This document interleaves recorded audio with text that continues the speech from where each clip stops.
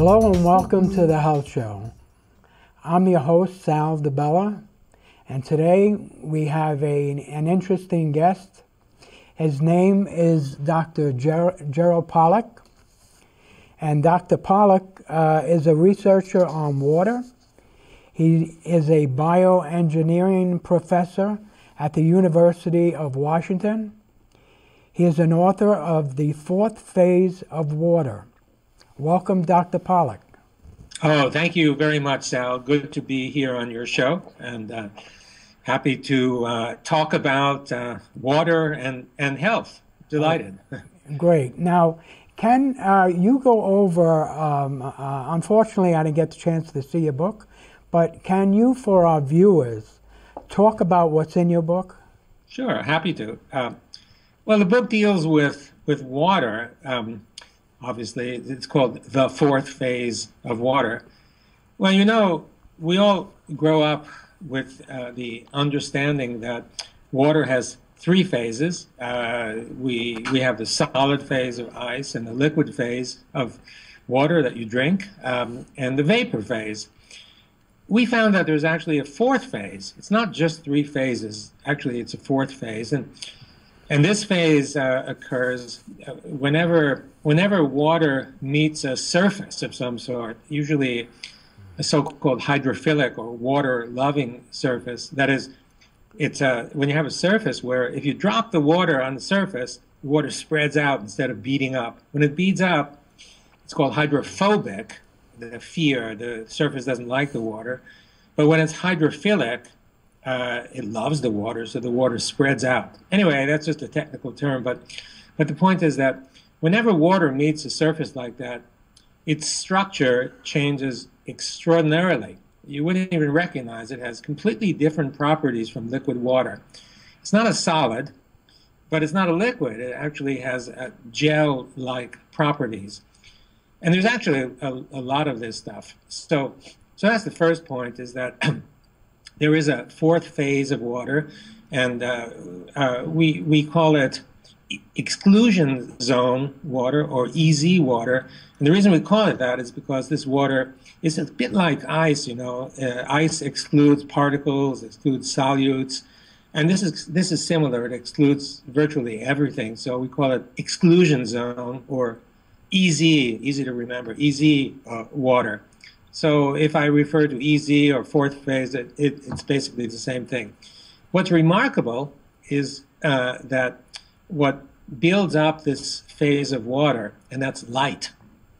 You never think that light would be responsible for this sort of thing. You know, we think of light as just illuminating anything, but light is energy, photon energy, and when this energy is absorbed in water, it actually acts to build this fourth phase of water. So that's one point. Another point, which really surprised the hell out of us when we found it, is that this fourth phase is charged. Usually it's got a negative charge. Water doesn't have any charge. Water is neutral. But this, which the chemical formula is almost certainly H3O2. It's not H2O, it's H3O2. Is negatively charged. And so what happens in order to build this water is that the light comes in, and the energy from the light splits the water molecules into negative and positive parts. And the negative part, all these negative parts of water molecules come together to form this fourth phase. And the positive parts just linger in the water as protons or hydronium ions. You know, that is a positive proton plus water is hydronium ion. So you got a separation of charge.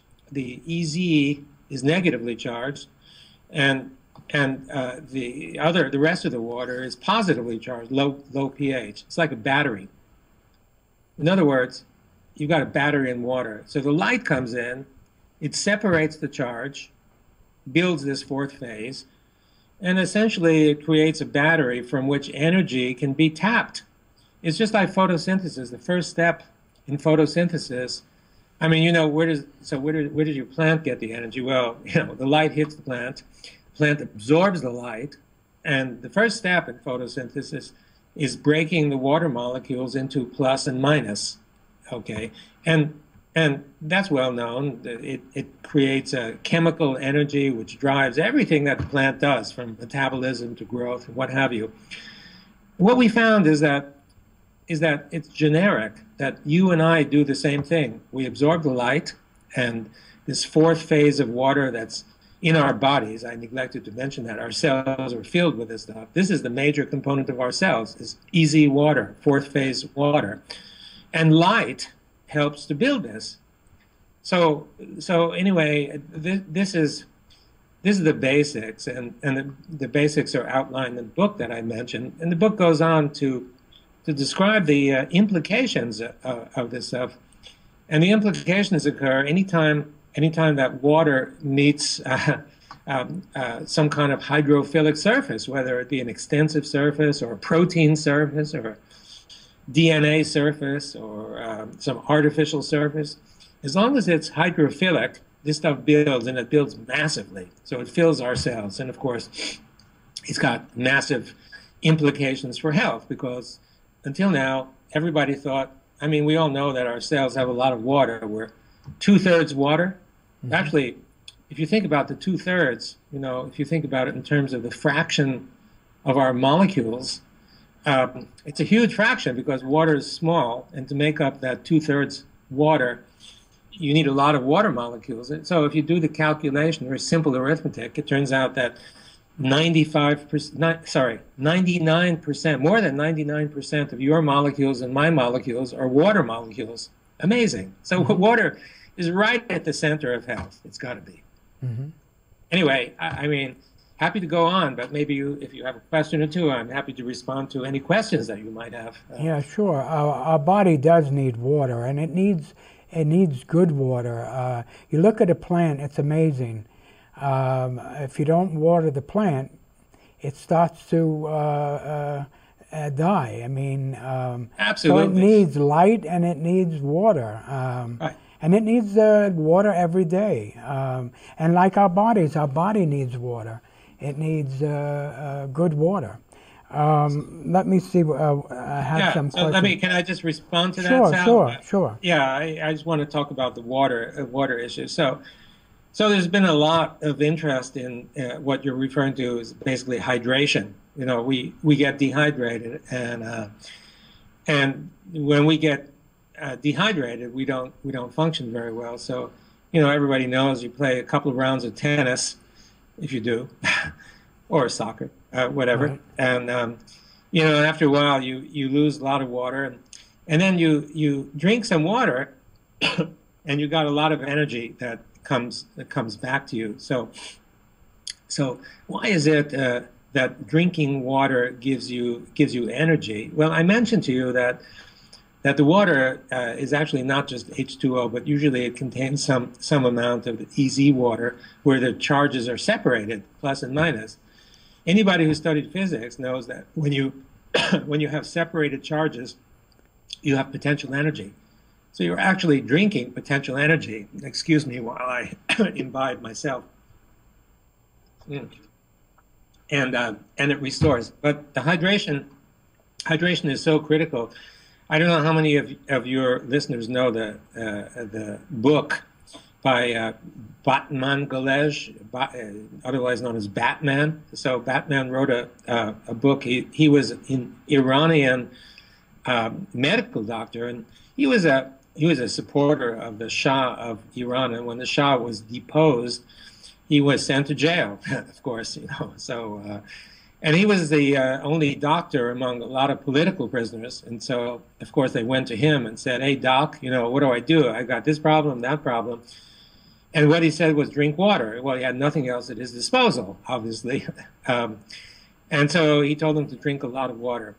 He found, remarkably, that drinking water reversed many of those issues and many of those pathologies. And when he got out of prison, finally, he actually stayed in prison longer than he had to, because he wanted to finish some studies on the prisoners. So when he got out, he continued with his patients. And the book, which is called "You're Not Sick, You're Thirsty," has sold has sold more than 1 million copies on Amazon. So his son told me when I met him by chance. And it's a kind of a popular book among a lot of people because it demonstrates chapter by chapter, syndrome by syndrome, diabetes, cancer, what have you, that drinking water is good for your health.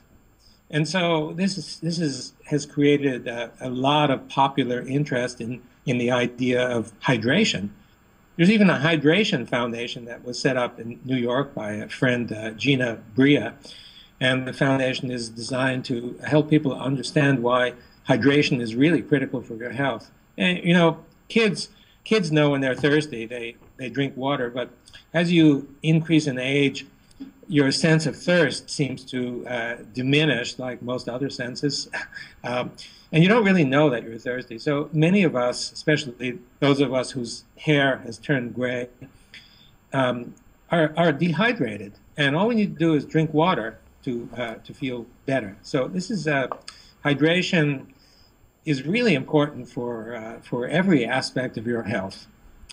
So how much water would you say that you need per day to drink?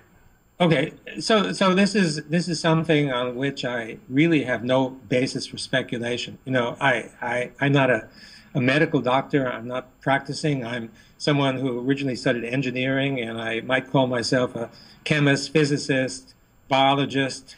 I don't know, some combination of the two, doing many experiments in biology and chemistry and physics over the years, many published stuff, a few books and whatever. But obviously I don't deal with patients, and I can't say to drink 6 glasses or 8 glasses per day. I think the quality of the water is going to make a difference. It's not just the amount of water you drink, but the quality of the water that you drink. Well, believe it or not, I haven't touched tap water, and I'd say maybe 30 years. I only drink bottled water. I don't drink tap water at all. Why? A few times when I went out to eat, and I go to a restaurant in certain areas, and they have the water in front of me, and I'm really thirsty for something, I go to take a sip of it, and I could taste right away. I could taste the chlorine and the chemicals. When you stay away from the chemicals and you drink it for the first time, you can take a sip. It's amazing how you taste all the negative things that they put in the water. And for that reason, I haven't drank tap water for all these years. Now I see you're drinking water. What type of water do you drink? We drink many types of water. I was just in Mexico, and I had the displeasure of drinking some tap water, and Montezuma got his revenge. But I deal with water a lot, and also with we organize international water meetings each year. I'm the main organizer, and I come into contact with a lot of people who produce different kinds of water. Many of those people tout their water as having powerful healing properties, and so I chatted with my wife about this, and I told her, look, I really don't want to drink any of these waters, because eventually we want to do some tests to see which ones of those waters are really best for your health, which ones can actually reverse pathologies. And if we start drinking one of them, then who's going to believe the results of the tests that we do? So I told her, we really should not drink any. And she said, well, you're stupid, she said. She said, that doesn't make any sense. Why don't we just drink all of them? So we've been rotating among different kinds of waters. And some of these waters, I'll tell you the story of one of these. It's not the one we're drinking right now, but this one really impressed me, because I got a call from a guy about 3 or 4 years ago, and he told me, I produced this kind of water, he said, in the laboratory. He was working with a famous water researcher at Penn State. And when that researcher passed on, the lab closed, and my friend Steve was using the same kind of technology, and they started drinking this water at home. So he called me and said, well, you know, this stuff, my family, we've been drinking it for 2 years, and we just simply don't get the flu or anything like that. And okay, big deal. That's not so interesting. But he told me that one of the neighbors heard about this kind of water and knew somebody who had irreversible kidney pathology, okay, on dialysis, on the waiting list for a new kidney, and wanted to try it. So, okay, so she tries it. 30 days later, he told me on the phone, 30 days later, there was no kidney pathology. So I said to him, I don't believe you, but actually I did.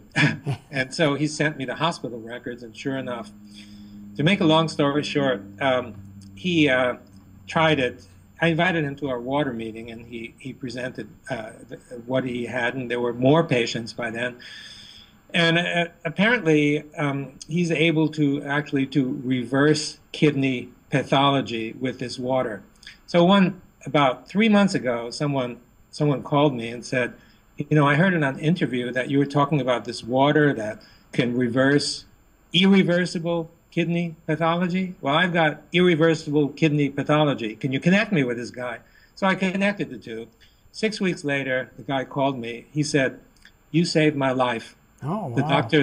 The doctors had given me 3 days to live. That's how bad he was. Blind. He said not only is his electrolytes back to normal, but he's regaining his sight. So this is just one anecdotal story. What was in the water?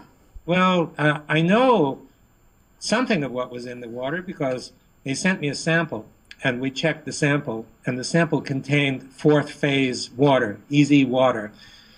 And the sample had been sitting on my desk for 3 months before I got around to checking it. We know we can actually measure the amount of EZ water through the amount of absorption of a certain wavelength of light. It's 270 nanometers, but it's not really so important. And this one had a very strong 270 nanometer absorption. So what they did to produce this water, it's a technical thing. I have some idea. They don't add chlorine or fluoride or something. It's an energetic process that they've patented.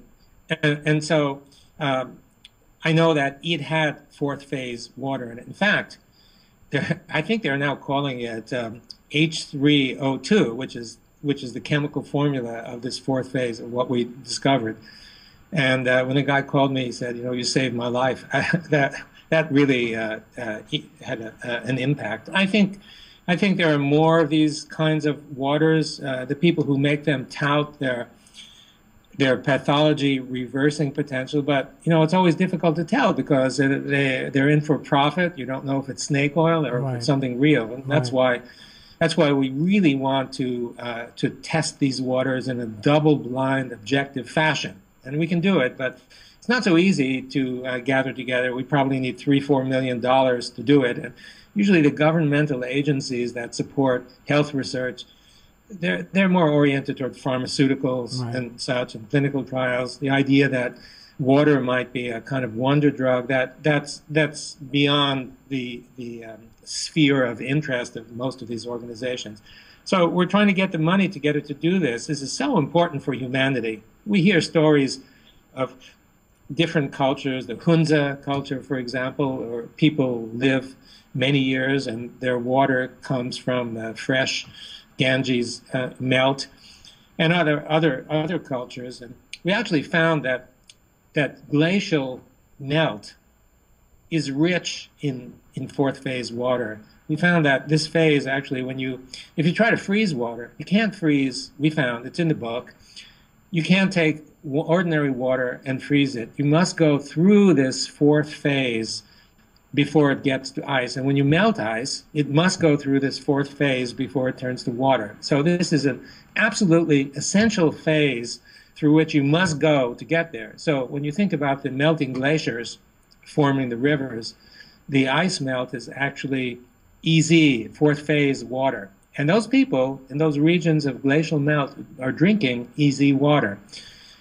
We think, based on what we've seen, not proven yet, but a lot of indirect evidence, that if you drink this fourth phase water, it's got to be good for your health. It basically replaces the water that's inside your cells. It rehydrates them with the right kind of water So all the proteins can function as they're supposed to function, and all of your functional attributes of your cells are working. So there you go. Can you talk a little bit more about this person? Could you mention their name, or if they sell the water, or that reverse that disease? Yeah, I mean, the fellow's name is who's now marketing this stuff is Jeff Harvey, Jefharvey. And the fellow who discovered it is Steve Sedlmayr, Sedlmayr.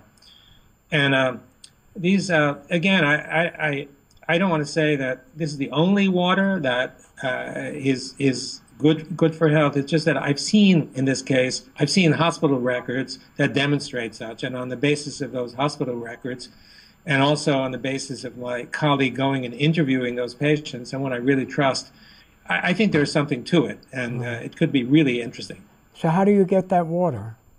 Do they sell it? Yeah, they sell it. I am not so familiar with. So it's online somewhere, or? Yeah, if you look under H3O2, I think you can find it, or look under. Yeah, I think it's probably you can find it online. I'm sure it's online because if they're trying to sell the stuff now. Right. And I understand that that it's getting to be in high demand, and they're behind schedule in actually supplying the water. So if you look under Jeff Harvey, Jef Harvey, Harvey, H3O2, I think you'll find it. Okay. Oh, that's good. I mean, that is good information for people, to drink that have a problem that might want to try it. Yeah, it is possible. Myself, I'll tell you the truth. When I go to the store now to buy water, usually I get water delivered at home. It's the Poland Springs water that's supposedly reverse osmosis. But I take a lot of vitamins and nutrients and different things like that. I heard that the Poland Spring water, that basically takes out everything, reverse osmosis. But I don't care. I'd rather it take everything out. The only thing that I could see that I'm not happy with their water is the plastic containers. They come in thinner and thinner and thinner, where it's amazing. These companies, I guess they're looking to save money, but the bromine probably that's in the water it's not that good for you either, I mean, yeah. If I was younger, I would maybe, this is a funny story. I was in business for a lot of years, and I was getting ready to retire. And I spoke to my partner. I said, we should go, this is years ago. I said, we should go into another business. So he said, what business is that? I said, well, maybe we should start selling water. I mean, good water. We have to look for a piece of property that's high up in the mountains, and it has water coming down instead of the polluted water that's on the ground. This from high up, it's coming down, and hopefully that's good water. So he says, are you kidding me? Who's going to buy water? Nobody's going to buy water, he says to me. So I says, well, it's just a feeling I have, and this is many, many years ago. So look at the industry today. I mean, it's unbelievable. I think if I was younger and I had the energy to start another business again, I would go and get the bottled water again. The bottled water that I buy in the store now, besides that water, is water that has been ozonated and has a pH of 9+. They sell it in it's getting bigger and bigger in a lot of these supermarkets. And the water, seems, I have an ozonating generator myself, and sometimes I ozonate the water myself and drink it. So that's where I think it's going more and more and more. People are paying attention more and more to what they're drinking. And it's very important, you know. It's very important. We pay a lot of attention to the food that we eat, but we don't pay as much attention to the water we drink. And the food is, of course, mostly water, and the water is just as important as the food. I just want to make a few comments on what you said. A lot of companies are making a lot of money selling various waters, and if you take out all the minerals, as reverse osmosis does, it's not clear that that's the optimum for your health. Sometimes they take out the stuff and they put back other minerals to compensate. It's surely a good idea to remove the poisons and such, obviously. I don't think anybody would challenge that. But drinking water without minerals might not be the best for your health. Now, you mentioned water. I think that the idea of pH, high pH, sounds pretty reasonable because, high pH means negative charge, a lot of OH groups instead of protons. And if you stick an electrode into one of your cells, it's negative. Physiologists have known for years that all cells have negative electrical potentials of, minus 80 or minus 90 millivolts or so. So it makes sense that what you want to do is keep those cells negative. And the evidence that we have, which differs from the mainstream view, is that the reason these cells are negative, they have an abundance of negative charges, is that they're filled with EZ water. So it's kind of simple. You have a bag, like a cell, and you fill it with this kind of negatively charged water. And of course, it's negative. If you put negative stuff in some receptacle, you're going to measure negativity. It's kind of you don't need a rocket scientist to figure that out. So there's been a lot of research on so-called alkaline water with pH 9, 9.5 and such. And my colleagues in Japan have done some research. And one colleague told me that in Japan, they routinely give alkaline water to patients who have GI issues. And the government pays for it. So obviously, someone has demonstrated efficacy of this water. He told me that they had to do clinical trials, extensive clinical trials, because nobody believed that this water could really help. And it was only after the clinical trials that they came to believe that this was actually money-saving for the government because it cured the people. It helped them. It helped the people with whatever gastrointestinal issue they had. They drank the water and it got better. So now they pay for it instead of paying for complications. So that's another water where there appears to be some good evidence for efficacy. So I guess what I want to stress is that there are a lot of waters out there that you can buy, and if you check the internet, you'll find numerous waters. Nobody knows which ones are the best. Really, you can say, well, I drink this water that's reverse osmosis and whatever, and there are many of them, and you can say, well, alkaline water seems to be a really good one, and the kind that I just mentioned about the kidney reversal would be another one, and there are many. What needs to be done desperately, absolutely desperately, is some group, and we'd like to do it because we understand water, some group really needs to test these waters comparatively to see which ones are good for your health. And, the investment of a few $1 million in something like this is a really modest investment compared to, for example, some of these the clinical trials for drugs, whose side effects we all know are not necessarily negligible.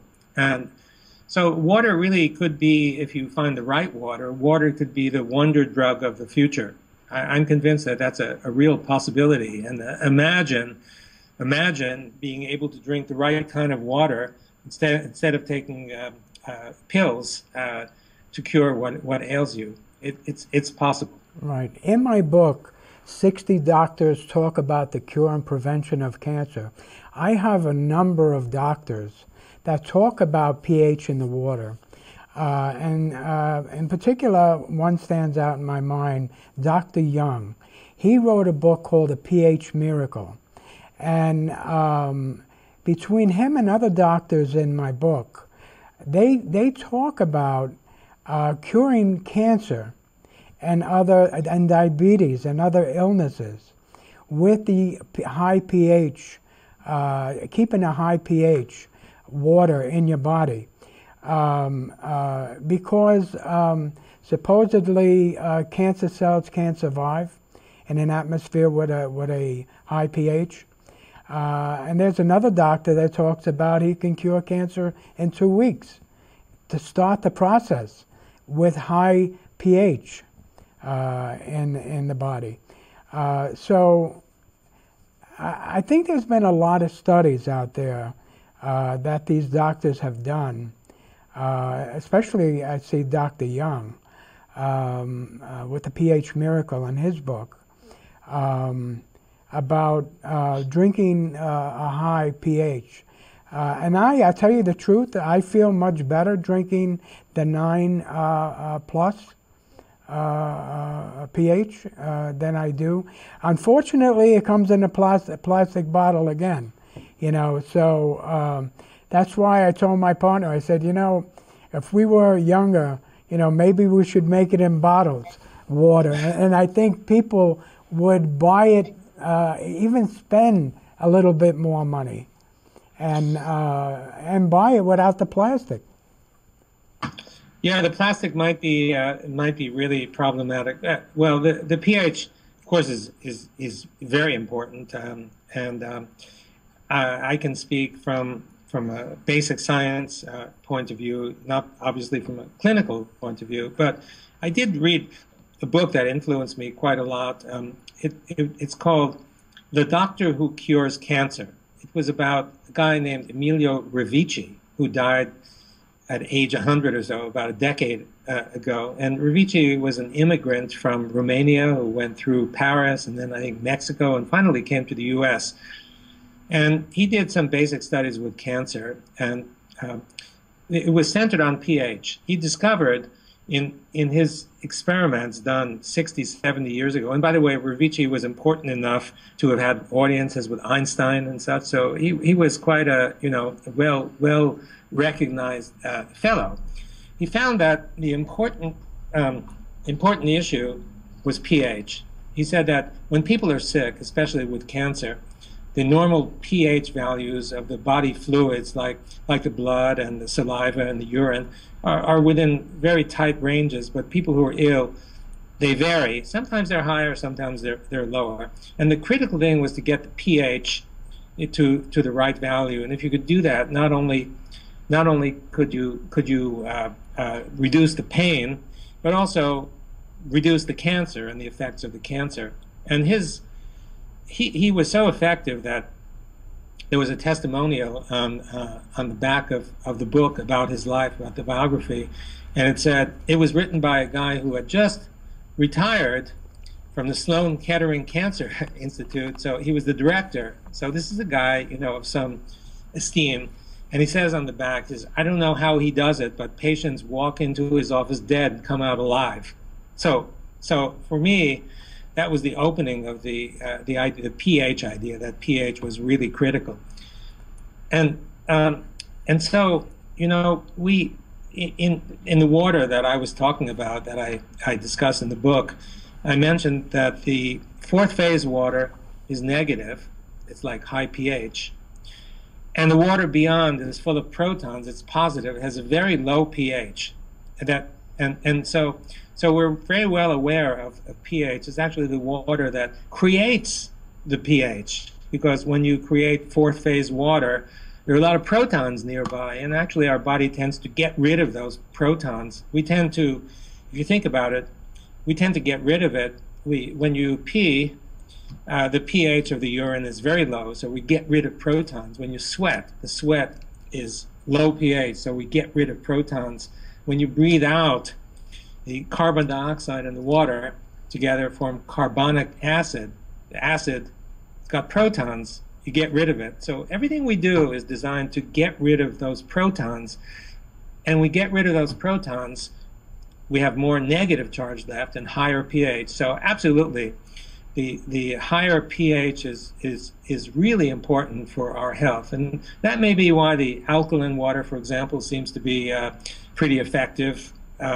because obviously it's pH, 8.5, 9, whatever, full of negative charge. So this negativity is really important. And I mean, I know you had previously had someone who talked about earthing or grounding. Yes, and yes. As good for health. How did you know that? I'm curious. Well, you told me. Oh, okay. Oh, okay. Okay. Yeah. Okay. And what happens when you, and I don't remember exactly what was discussed, but I know from my friend Jim Oshman, who did a lot of biophysical research on it, that there's a real basis for it. So you think that, well, you just ground yourself, stick yourself into the neutral earth, and that's fine. But actually, the earth is negatively charged. This is not a fanciful notion that was established 60, 70, 80 years ago, and everybody knew about it. I didn't know about it, but my Russian friend said, how stupid you are, because when he grew up in Moscow, he said every middle school student knew about this. It's not a big secret. There's very well documented. So when you ground yourself, when you earth yourself, you're sticking yourself into a vast source of negative charge. So what happens is this negative charge gets infused into your body, and it fills your cells with negative charge. And if you have some cells that don't have enough negative charge, this fills it back up. And that's why earthing or grounding be so effective, so positive for your health. I remember as a kid, I saw in a newspaper today a kid buried in the sand somewhere around the Seattle area. He seemed pretty happy. I remember growing up in New York at Brighton Beach, being buried in the sand as a kid. It was kind of fun. Right. I never wanted to get out of that. It feels so good to be connected to the earth. And most of us know, you walk barefoot on the beach. It's a wonderful feeling to walk on the beach. And you don't know why it's a wonderful feeling, but you're connecting yourself to the earth. It's not only natural that we do that. Most of us insulate ourselves from the earth with the shoes, but it's really good for your health. The same thing is true, if I might digress for a moment. You go into a sauna, right? Right. And it's really hot. You receive all that infrared energy, and you come out and you feel like $1 million. And why do you feel so good when you come out? Well, we might think it's a psychological effect, and maybe it is partly, but you see, all this water inside your cell, to build fourth phase water, we know from our experiments, and it's just detailed in the book, that infrared energy absorbed by your body builds EZ water. So it does the same thing as the earthing. It restores your cells back to their appropriate negativity or alkalinity, if you will.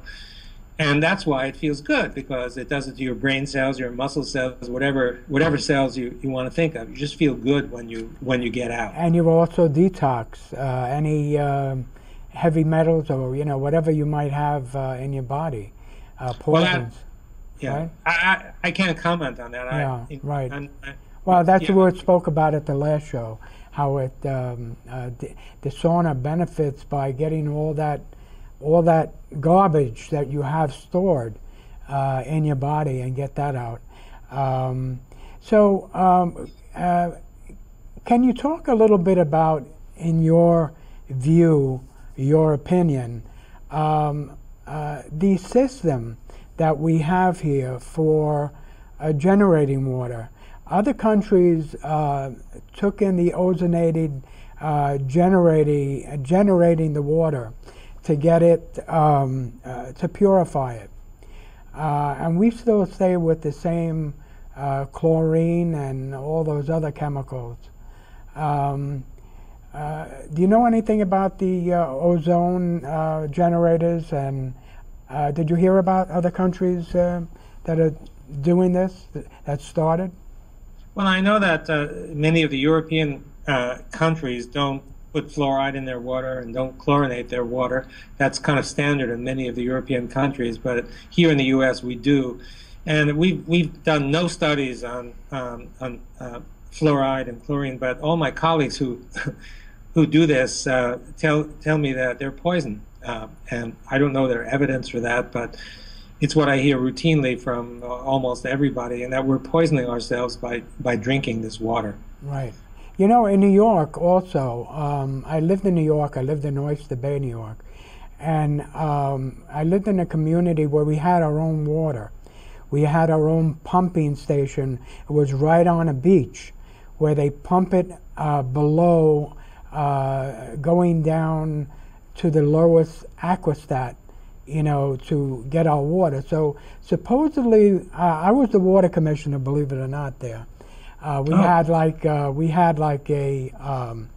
it was a small community where we had a road commissioner, a water commissioner, and you know, other commissioners that we needed. So I was the water commissioner, and we had a big tank that the water would be pumped through a very low aquastat, and it would go all the way up to this tank, and then it would come down to these houses.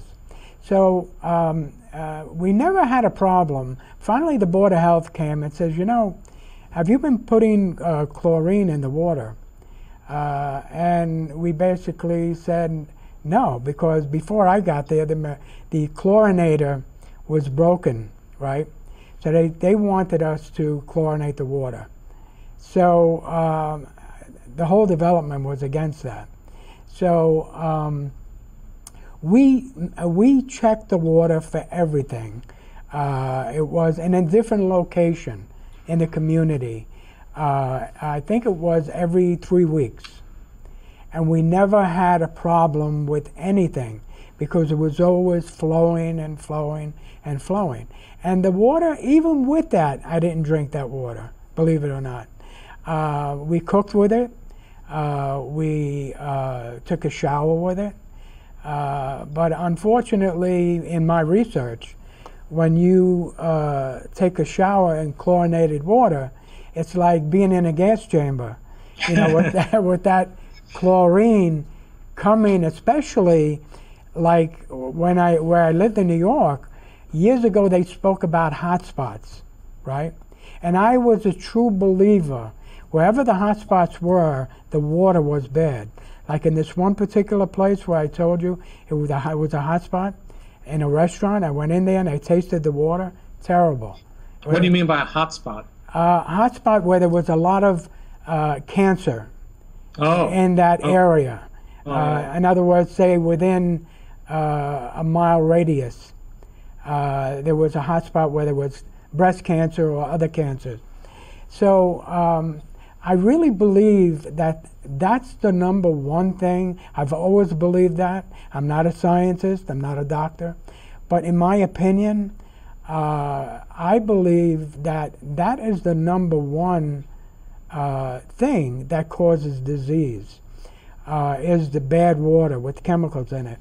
And in my book I show I live here in Massachusetts, there's 60 different chemicals that are in the water, and they name each chemical from the Massachusetts Environmental Protection Agency. So I think the micromagnetic fields in Long Island are bad too. I mean, you have a lot of those overhead power lines in New York. I think that's another bad thing. I remember reading years ago in the New York State, a New York State book that said that if you're within 200 feet, you have a house within 200 feet of an electrical line, a high tension line, you're open to leukemia and other diseases. This came out of the New York State book, you know. So yes, I believe high tension lines with micromagnetic fields. I believe the water is bad for you, and a lot of the food we eat with the chemicals that are in the food are another thing that's bad for you. Yeah, I remember the study. I remember reading about it in the New Yorker magazine many years ago about the study of power lines, and they did a study and they found that they looked for leukemia, and they found that the people who especially were near transformers, which generate a lot of electric fields, were highly susceptible to leukemia. And the farther along the line away from the transformer where you live, the less likelihood you had to get leukemia.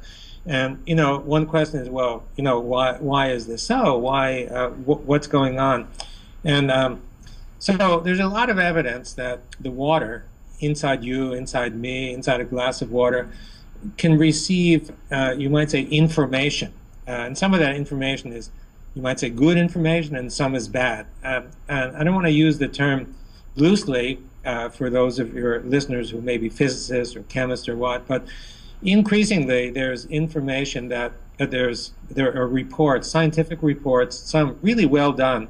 They appear at our annual water meeting that I mentioned that I organized, that information can be stored in water. Now, I can tell you, and if you're near a power line, the kinds of information could be sharp transients that are known to be bad for your health.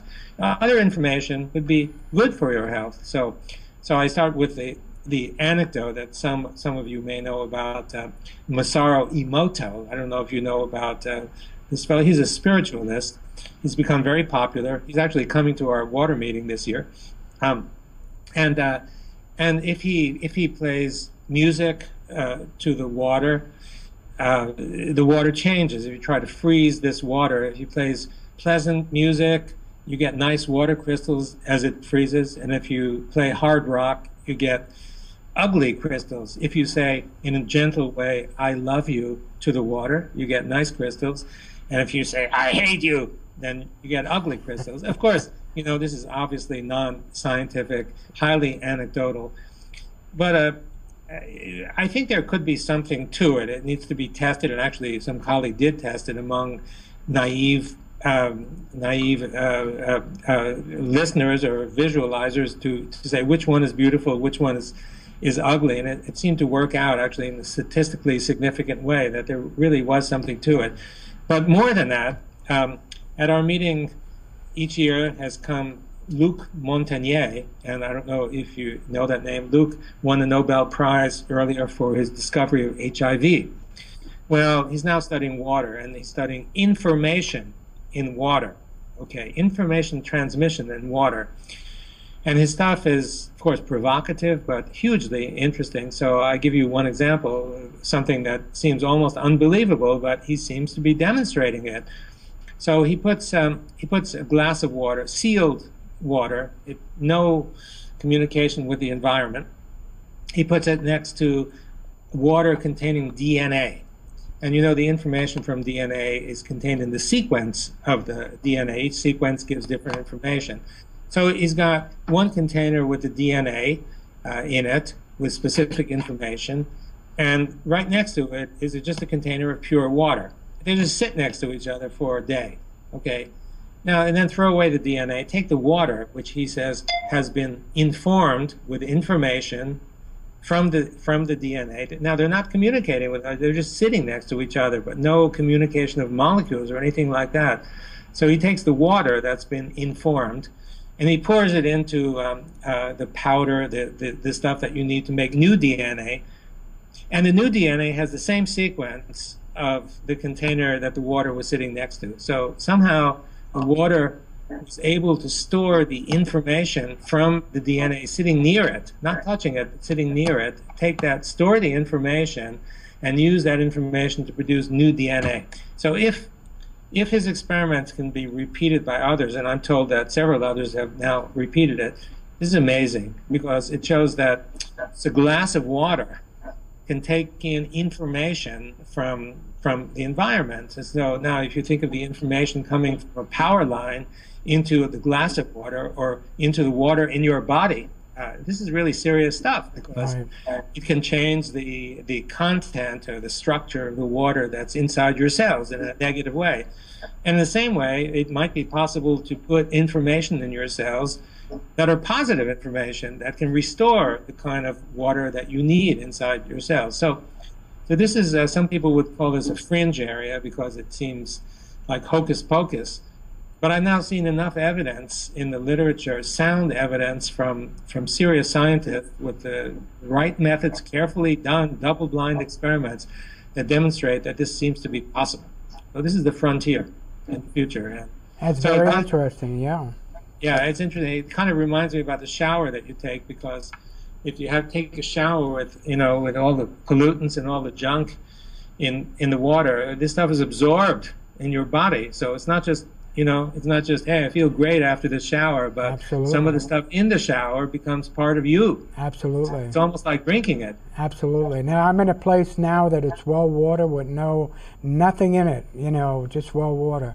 So let me say a few things about well water. If the water comes from deep under the ground, so we found that this fourth phase of water is actually built by pressure. And the deep water is under a lot of pressure because you got a lot of stuff above it that's pressing down on it. And so the water coming from down usually is filled with minerals.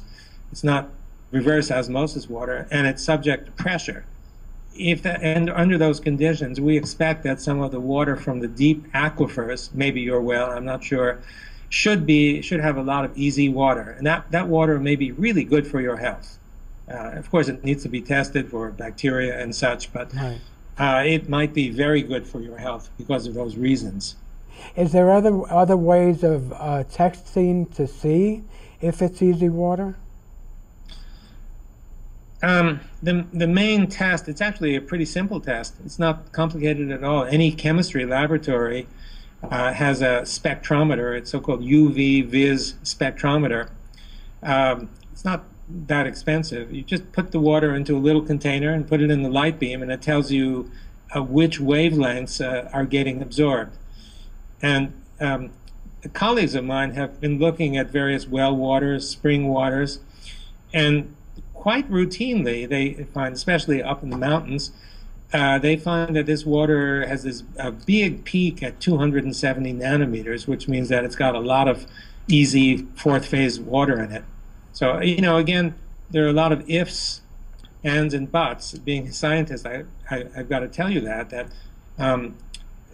we think that this water should be very good for your health, but the evidence is not completely in yet. There are many good reasons to think that. It still needs to be tested, for sure. Mm-hmm. Well, getting back to what we were talking about, the micromagnetic fields, I have in my book all about that. But I'm also a health coach. I don't know if I mentioned that to you. And what I do with someone that has disease is I go to their house with a meter, and I check, especially if they have an outside line, coming to their house and going down the side of their house, because if the insulation is worn, the meter will pick that up, and if it's over 2.0, you're at risk. And if you're in that atmosphere for, say you have a bed near there, that you sleep right alongside of it, you're open to maybe a problem, if it's more than 2.0, okay? So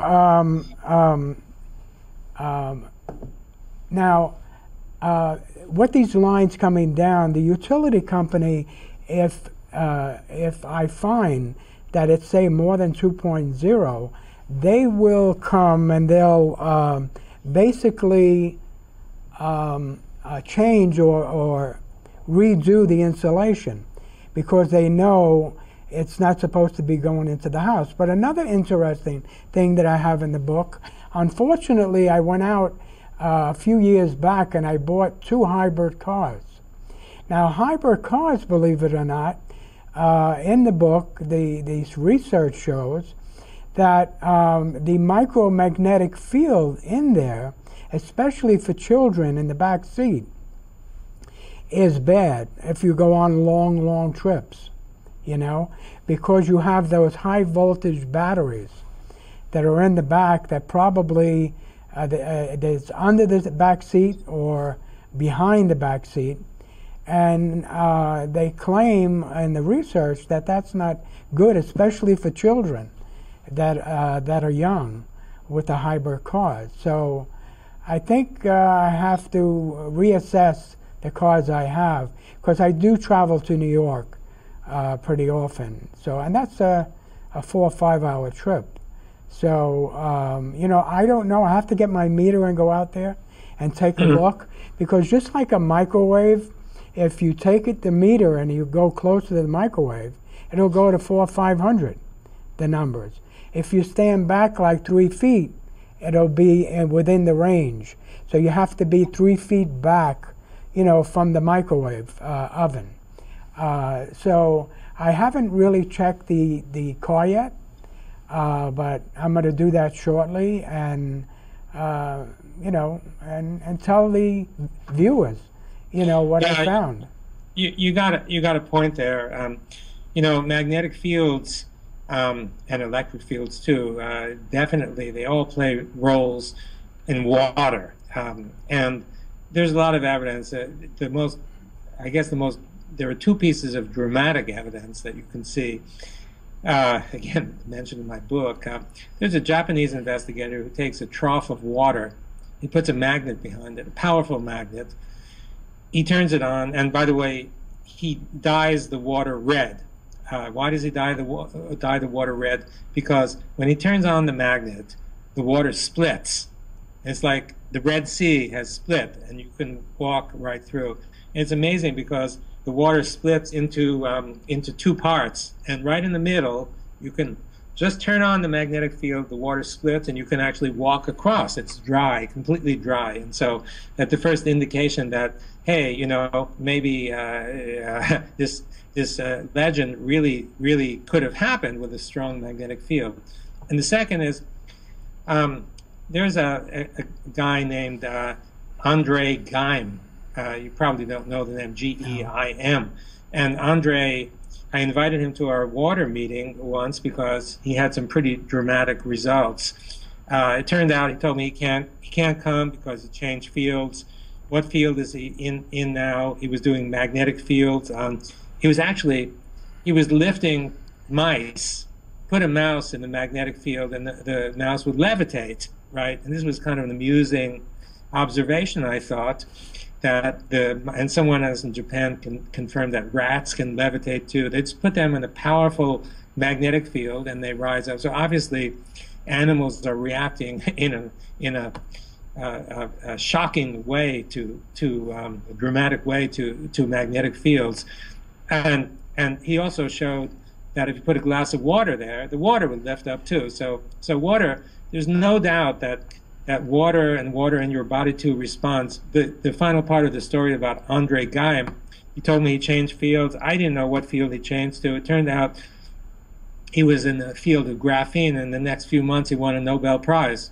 So I guess, you know, the fact that he declined to come to our water meeting because he was too busy, we give him some justification for having changed fields into something less interesting. Right. But anyway, the point is that you know, you need no more evidence than this dramatic kind of evidence that magnetic fields can have a really powerful effect on water. And since your body is mostly water, 99% of your molecules, you have to be concerned whether these effects are going to be positive or negative.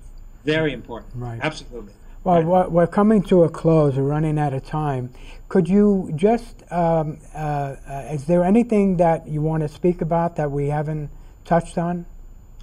Well, I guess I'd just like to put in a plug for my book, The Fourth Phase of Water, because the book has been very popular. It's received a lot of accolades and such, and it really tells all about water. There's this discovery of the fourth phase of water, the uncovering of this fourth phase, which actually had been proposed 100 years ago. It's not really new.